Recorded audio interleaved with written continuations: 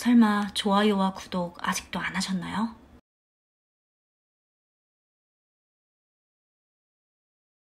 Như cô đã nói, 제가 말씀드렸던 것처럼 hôm nay chúng ta sẽ học về trứng chim, 알에 대한 새 알에 대한 내용을 바로 좀 다루도록 하겠습니다. mời mọi người nghe trước. 일단 내용을 한번 좀 들어봐 주시면 좋을 것 같아요. 들어봐 주세요. 자, vì sao trứng chim không giống nhau? Màu sắc và hình dạng của trứng chim có sự khác biệt do địa điểm đẻ trứng và yêu cầu về ngụy trang. Không có hai quả trứng nào là hoàn toàn giống nhau. Loài chim làm tổ trong hang như cú mèo và chim bói cá thường đẻ trứng có màu trắng. Những loài chim làm tổ nơi đồng hoang lại có trứng lốm đốm để ngụy trang.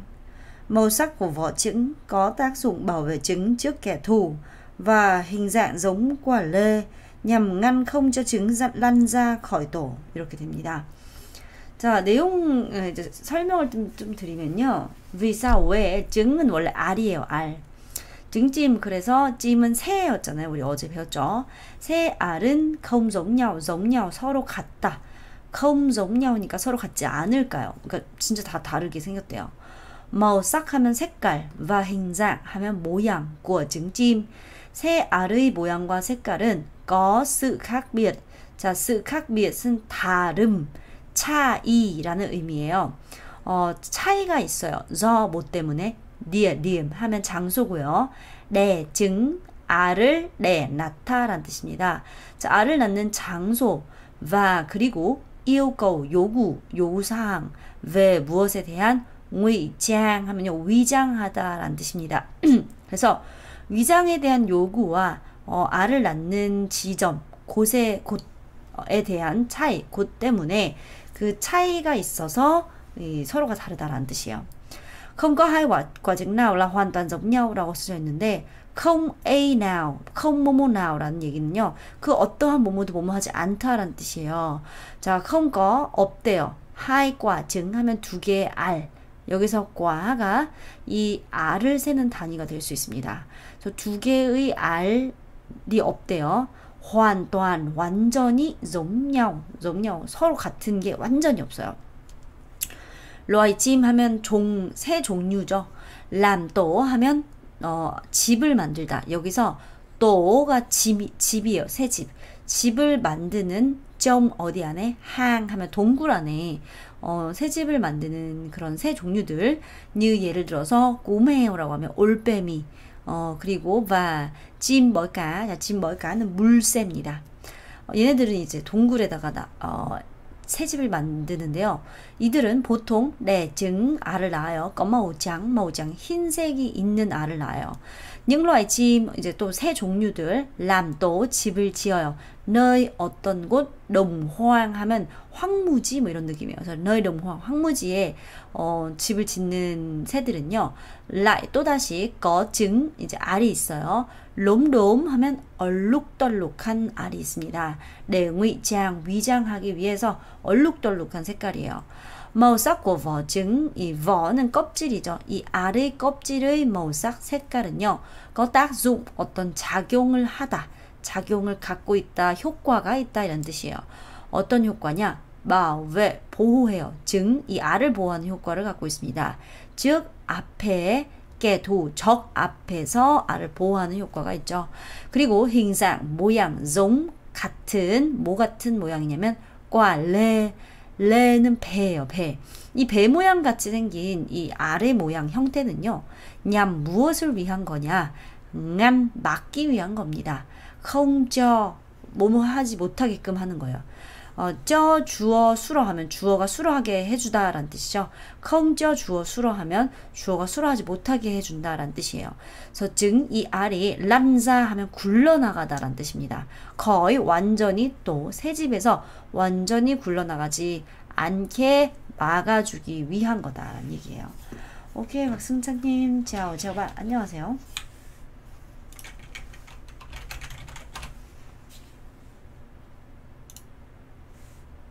네, 이렇게 됩니다. 제가 보니까 이렇게 듣고 계신 분들 엄청 많으신 것 같더라고요. 아침에 시간이 없으니까 그냥 켜놓고 맞죠? 많은 것 같던데. 자, bây giờ chúng ta sẽ xem từ vựng 단어부터 좀 보도록 할게요. 자, cô nói rồi con chim이라고 얘기를 하면 con chim이라고 얘기하면 새였어요, 새. 그래서 vì sao 증은 알입니다. 증, 알. 그래서 원래 계란 하면 증가, 계란. 증빗 하면 오리알 뭐 이렇게 되는 거예요. 증찜 하면 새 알이 되겠죠. 새 알.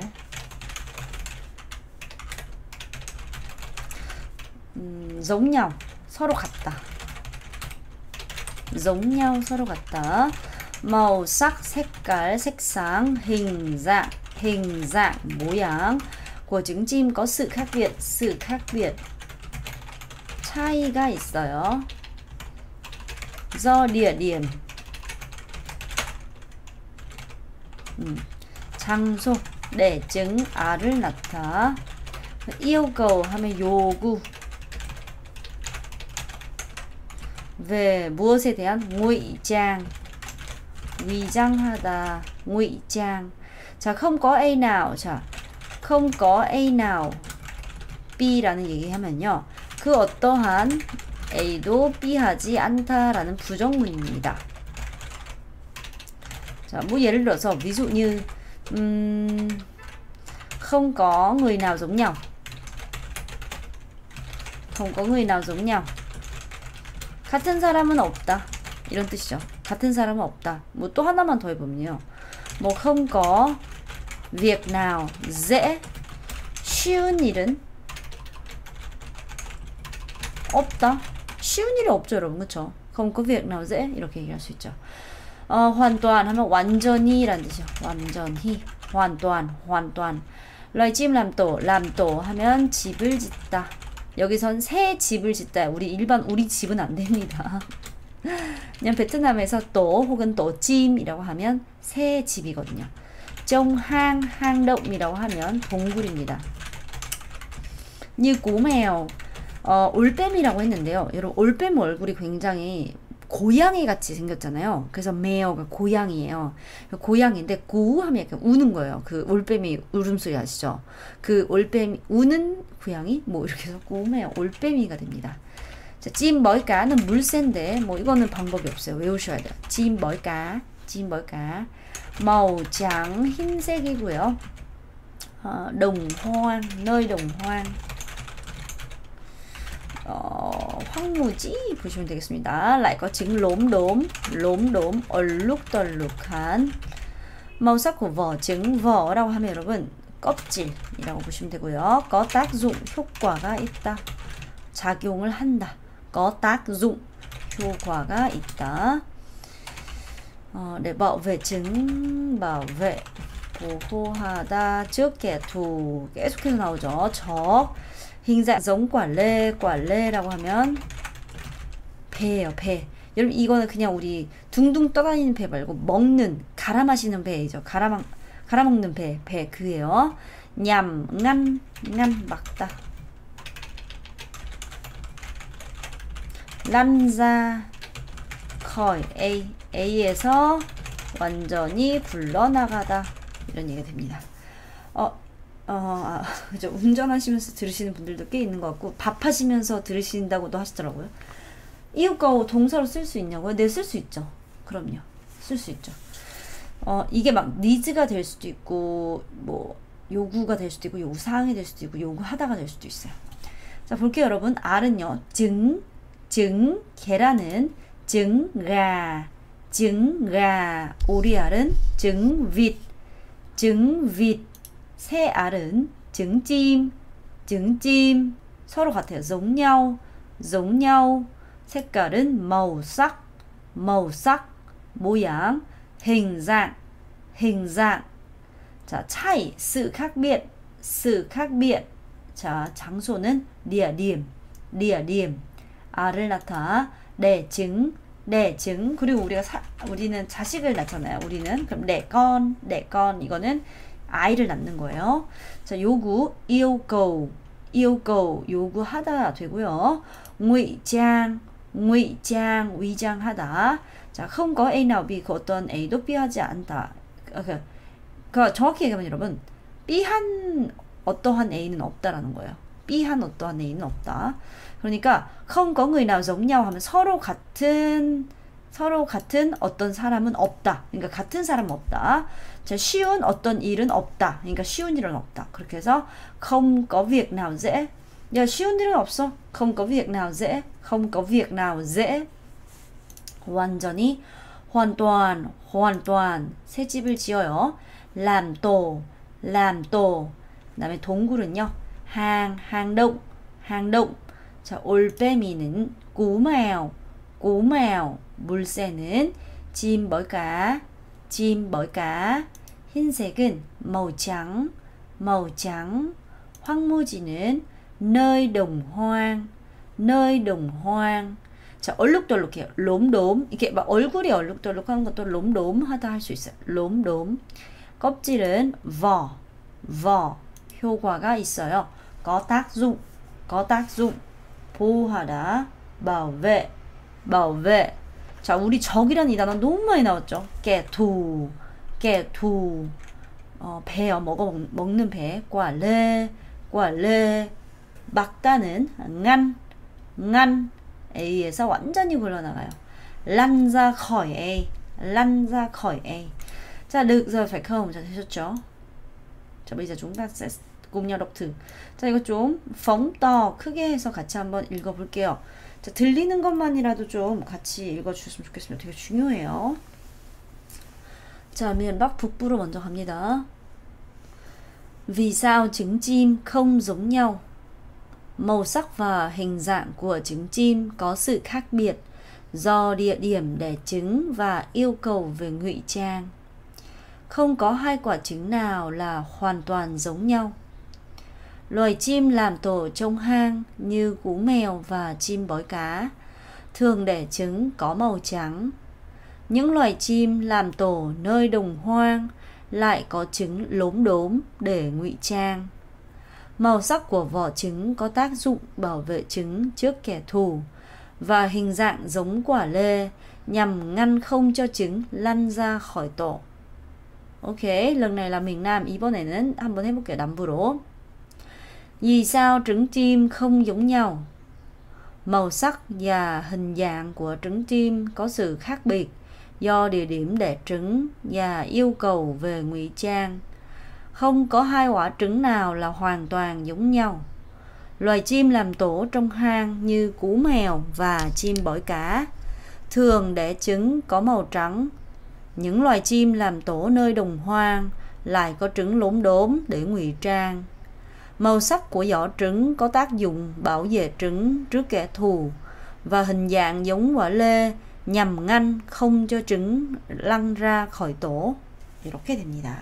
자, 이번에는 조금 더 빠르게 để các bạn có thể luyện tập nghe 듣기를 좀 할 수 있게끔 빨리 읽어 드릴 테니까 눈으로 보셔도 되고요. 따라서 보셔도 되고 아니면 완전 집중해서 들으시면 돼요. 눈 감고 주무시는 건 안 돼요. không được nhắm mắt và ngủ, 이건 안 됩니다. 자, 가볼게요. Vì sao trứng chim không giống nhau? Màu sắc và hình dạng của trứng chim có sự khác biệt do địa điểm đẻ trứng và yêu cầu về ngụy trang. Không có hai quả trứng nào là hoàn toàn giống nhau.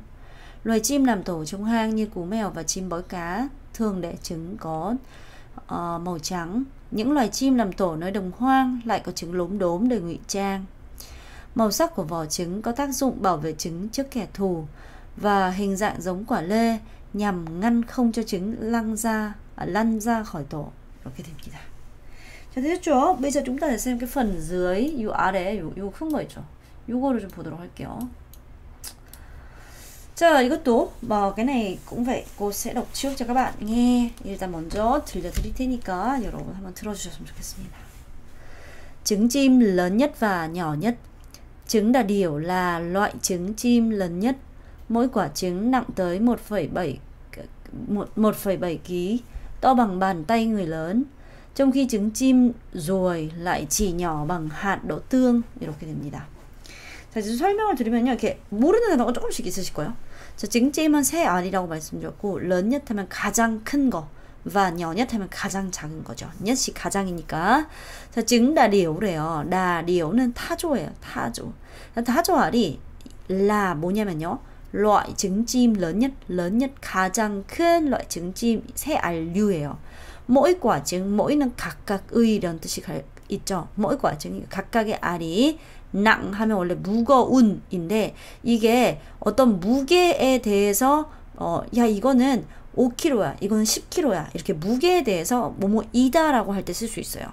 그러니까 각각의 알이 뭐냐면요, 너의 어느 정도나 1.7kg나 달하다, 1.7kg의 이다 라고 생각하시면 돼요. 떠 하면 크다, 망 뭐만큼 크냐면요, 만 따이 하면 손이요, 손바닥. người lớn 어른의 손바닥만큼 크대요. 정키 그 와중에 증찜 ruồi 라고 얘기하면 이거는 벌새예요. 벌새의 알은요, lại 또다시 지 오직 nhỏ 작아요. 막 뭐만큼 작냐면 hạt 하면 알맹이에요. 알맹이. đỗ tương 해서 콩입니다. 콩알만큼 굉장히 작대요. 자, 이해되셨죠? cái này cũng xem từ vựng một chút. 이거 단어 좀 볼게요. 뭐 lớn nhất, nhỏ nhất 다 아실 것 같고, đà điểu 이게 타조입니다. 타조. mỗi quả trứng, mỗi 하면 뭐 각각의. 자, 낭이 꼭 무거운이란 뜻도 아니라 무거운일 수도 있지만 어떤 무게가 얼마큼 나가다 이렇게 할 때 쓸 수 있어요. 여기서 tới đến,은요 하고 무게 뭐 길이 뭐 이런 게 나오면요, 얼마만큼이나 이런 뜻이에요. 이런 뜻이고요. 자, 떠 커요. 떠 lớn 크다, 큰이란 뜻이고, bằng 뭐만큼 이란 뜻이 될 수 있고, bàn tay 하면 손바닥. người lớn 사람인데 큰 사람이니까 người lớn 어른이에요. trong khi는요, trong khi do의 줄임말로 그 와중에, 그 중에가 아니라 그 와중에 trứng chim ruồi 라고 하면 벌새. lại 또다시 지 nhỏ 단지 작아요. bằng 뭐만큼, hạt 하면 알맹이라고 했죠. 알, đỗ tương 콩입니다. 자, 한번 읽어보겠습니다. 타조는요, đà điểu 각각의 mỗi 무거워요. 얼만큼 무게가 나가다. 낭 tới đến 뒤에 무게나 길이면 그만큼이나 이런 뜻이에요. tới đến 다 같은 얘기고요. 큰도 to lớn 뭐만큼, bằng. 자, 손바닥 bàn tay. 자, các bạn, 여러분, 따이가 손이잖아요. 따이가 손. 근데 반은 책상이죠. 그러니까 우리의 몸 신체 중에 이렇게 책상만큼 평평한 곳이 손바닥이에요. 그래서 손바닥을 팔 책상 뭐 이렇게 생각하는 거죠. 따이. 자, 어른 큰 사람이죠. người lớn. 근데 이런 건 안 돼요. người to는 안 된다는 거 조심하셔야 돼요. người lớn 은 단어입니다. 그 와중에 trong khi đó. 자, 벌새 chim ruồi. 자, 여러분, ruồi 는 원래 파리예요. 파리예요. 파리만큼 작은 그 새죠. 벌새, chim ruồi. 알맹이는 hạt. 콩은 đỗ tương.